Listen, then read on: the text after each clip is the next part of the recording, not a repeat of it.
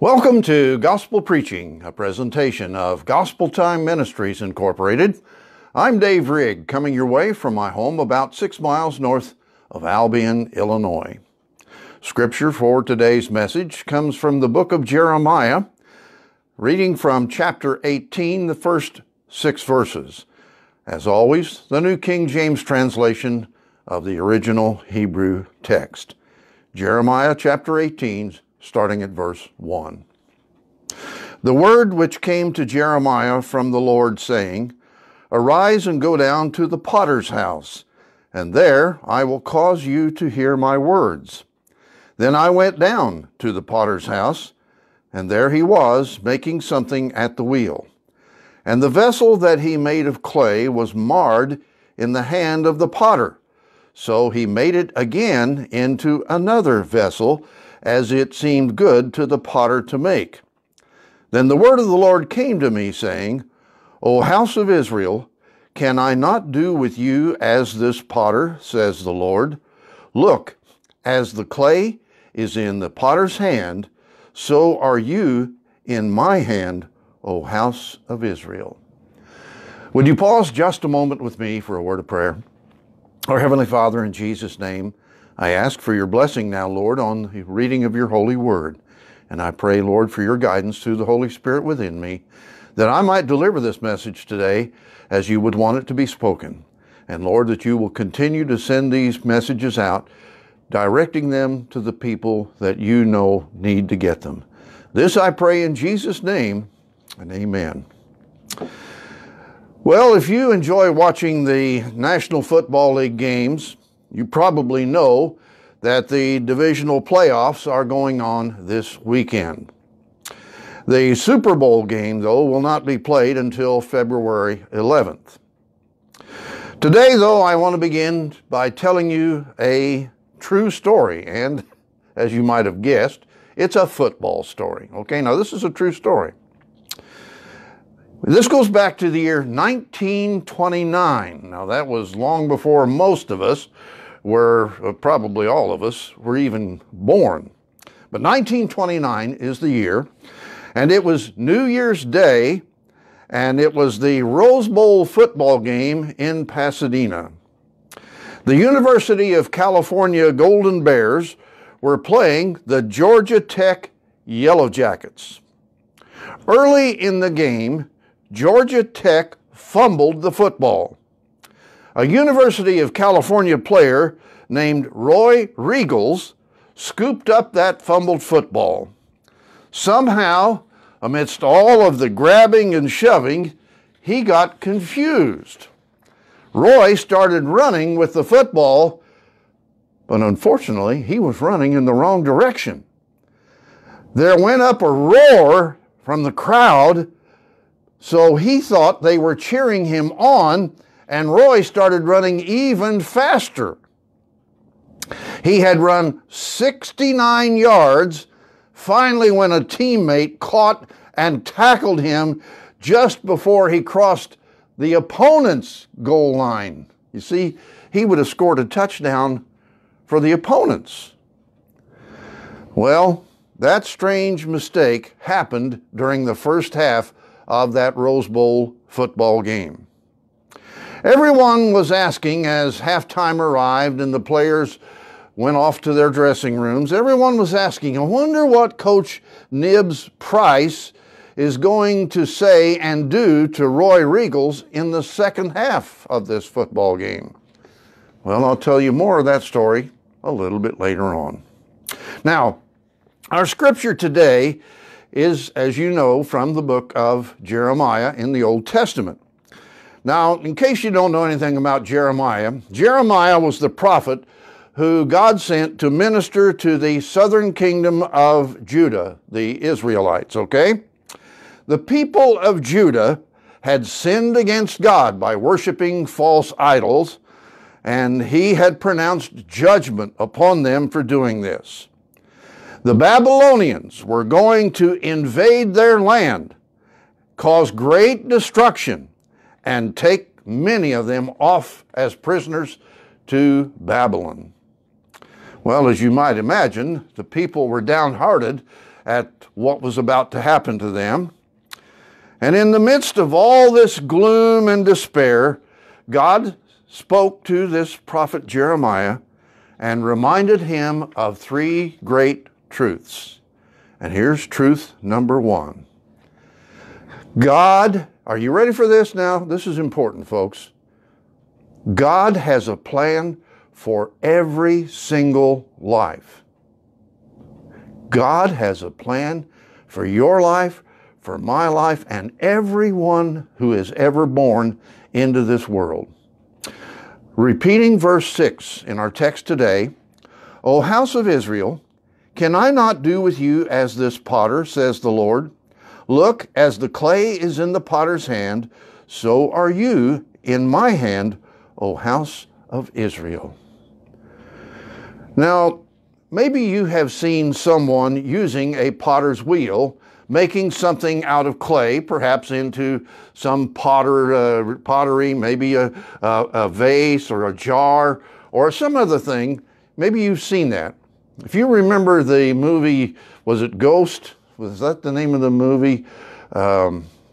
Where it shows this couple and they are forming clay into something with their hands as the wheel goes around. Okay, so you know what we're talking about here.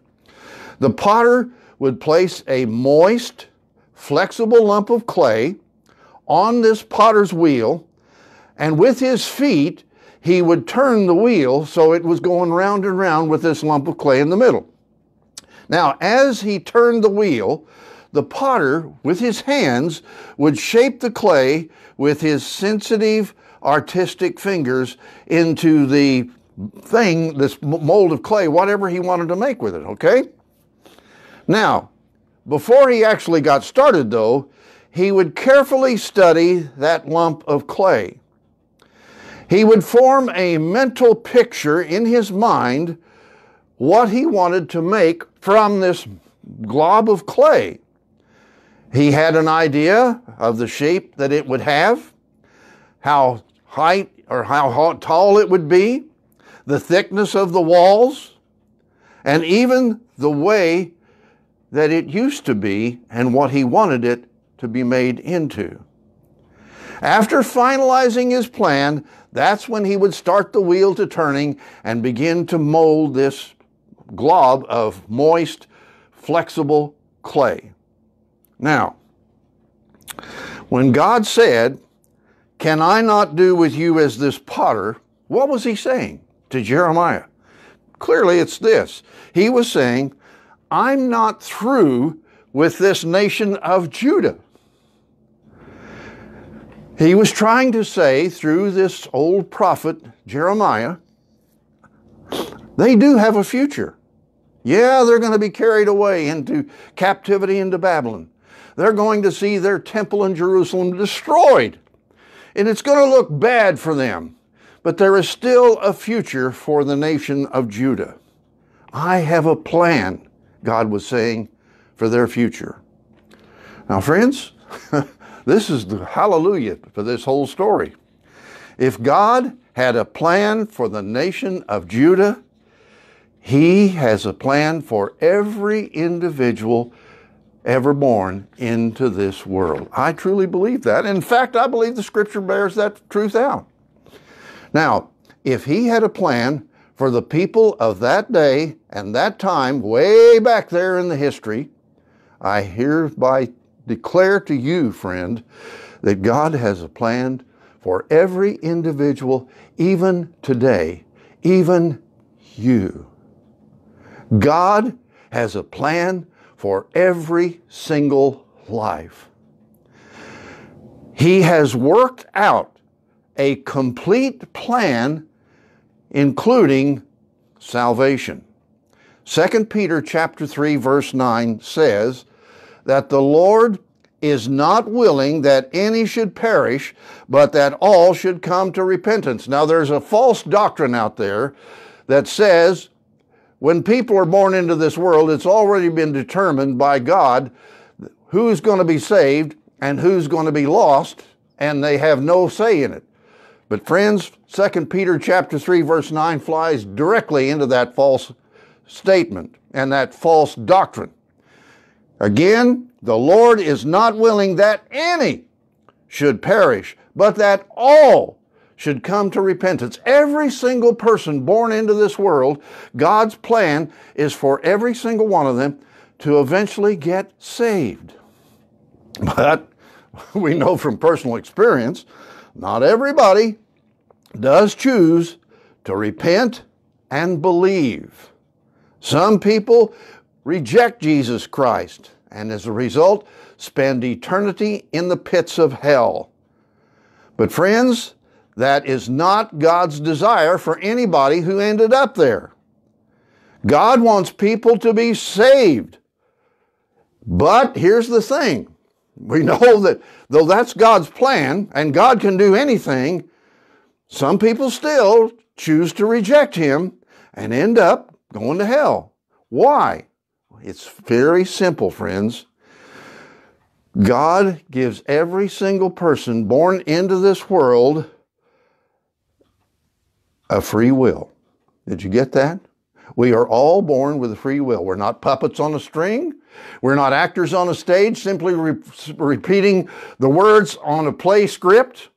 We all have free will. God wants people to be saved, but He creates us with free will, the ability to make our own choices. God will not force His grace upon anyone. God's plan is for every person's life to include sanctification after they're saved.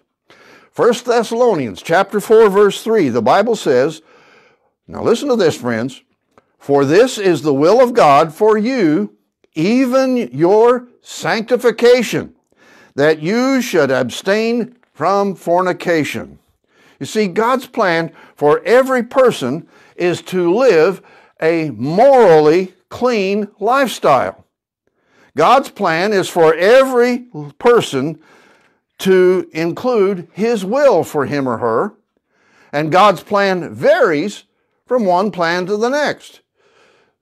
God's plan for you is not the same as God's plan for your spouse or your children or your next door neighbor. Every single person born into this world, God has a plan for them, but it's not universally the same for everyone.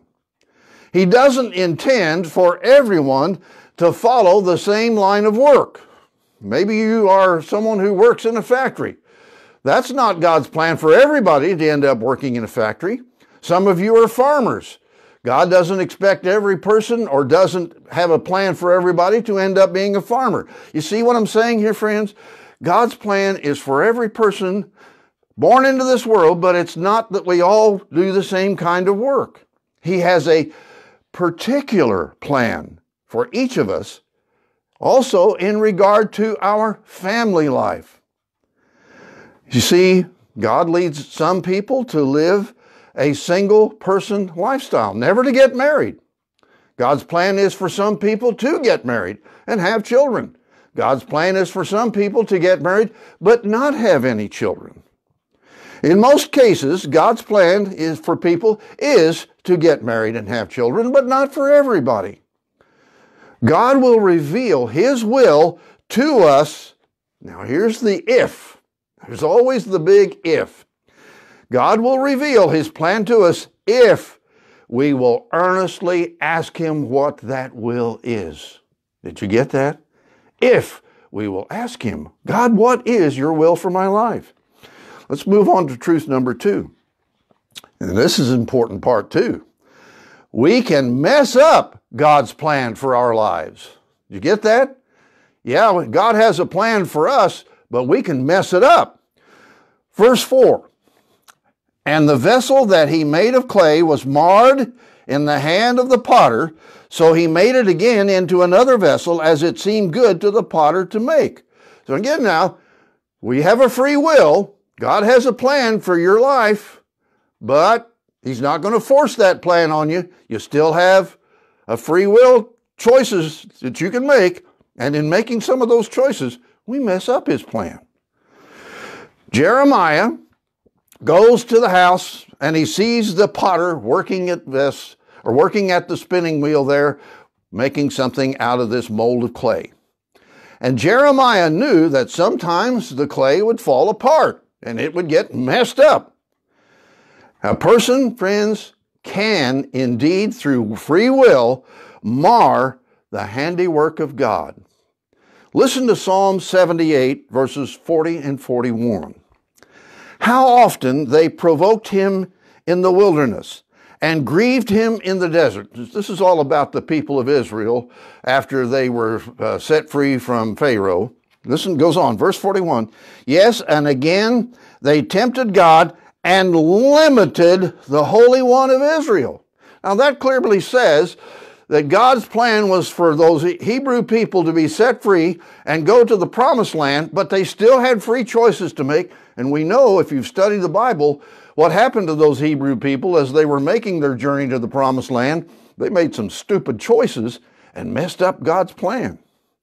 Just as the Israelites sinned and limited God's blessings to them, friends, you and me, we can actually limit the work that God plans in our lives. Yes, friends, never mistake this truth and never forget it. We, all of us, are born with a free will to make our own choices. You see, again, God didn't want us to be just puppets on a string, so He gave us the power to choose. Now, why? Why? God creates all of us with the purpose for us to come to know His salvation and to love Him. But He didn't want us to love Him because we didn't have a choice. He wanted us to love Him because we chose to love Him. Think about those of you who are married. I know that some people over the years have been forced into a marriage by an arranged marriage, but most of us picked out someone that we fell in love with and we got married. Now, would we have wanted someone to marry us because they had no choice? No. We want all of us to get married to someone who loves us and willingly gets married because they love us. Well, it's the same thing with God and His relationship with us. So, just like husbands and wives, we can choose to trust and obey Him, or we can choose to rebel against God.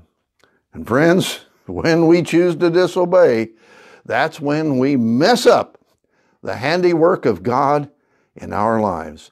Let's move on to truth number 3. God can, here's the good hallelujah part, God can remold our lives. He can remold our lives. Back to our text here today in Jeremiah chapter 8, verses 4 and 6. And the vessel that he made of clay was marred in the hand of the potter, so he made it again into another vessel as it seemed good to the potter to make. Then the word of the Lord came to me, saying, O house of Israel, can I not do with you as this potter, says the Lord? Look, as the clay is in the potter's hand, so are you in my hand, O house of Israel. Now, friends, often through our hardness of heart, we choose to resist God's efforts to shape our lives.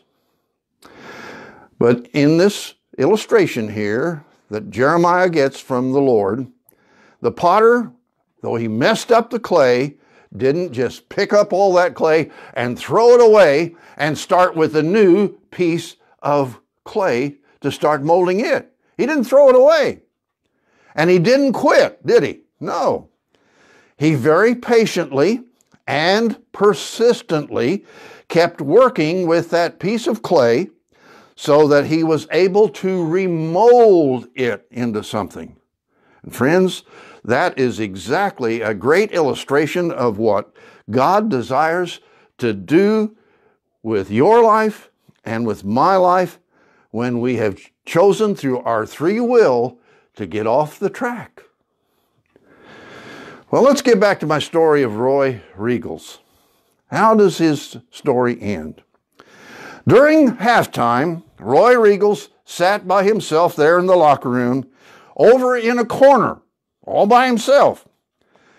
When time came to return to the field for the second half, The players got up to leave the locker room and head back to the field, but not Roy Riegels.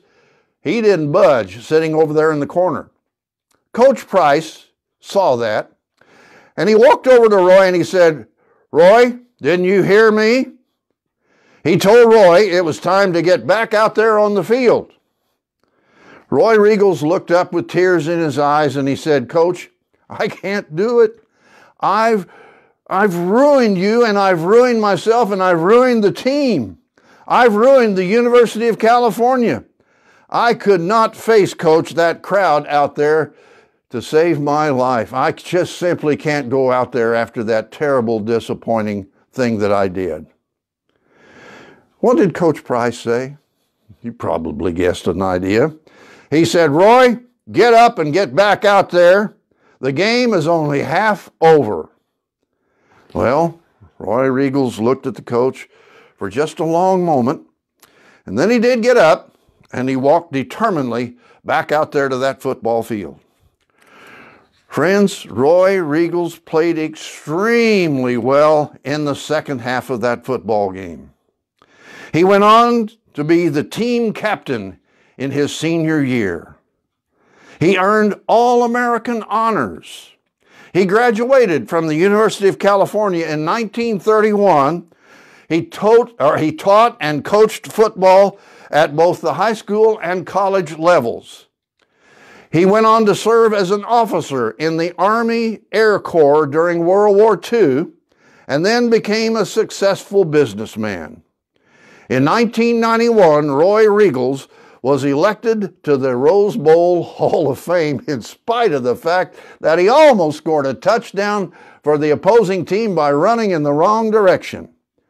In 1998, Roy Riegels was elected to the University of California Hall of Fame.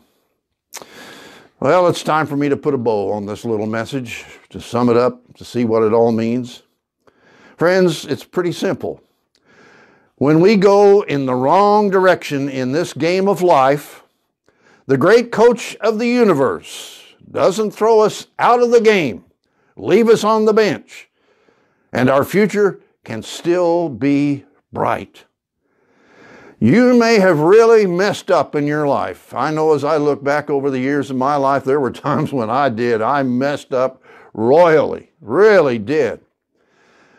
But in 1988, I finally came to know what God's will was for this man's life. And I'm so thankful that God has been molding my life even more after that time into what He wanted me to be when I was actually born into this world in 1948. So friends, and just like me, maybe sometimes in your life, you have really messed up things. God's plan for you, because of your free will choices that you've made, you've messed it up. But friends, don't, as the old saying goes, throw in the towel. Don't quit. Roy Riegels didn't quit. You may have messed up, but don't give up. Failure does not have to be the final point of your life. Our great Lord is the God of another chance. And He says, through the story of the potter, "I'll remold your life and you'll meet my conditions and eventually become what my will has been for your life from the day you were born." Let's pray. Our Heavenly Father, I thank you again for the opportunity to come this week with this message you laid upon my heart. I pray, Lord, now as it goes out, that you will direct it to the people who need to get this message. Direct it, Lord, to those people who right now feel like a failure, who feel like they've messed up terribly and things are going so wrong in their lives.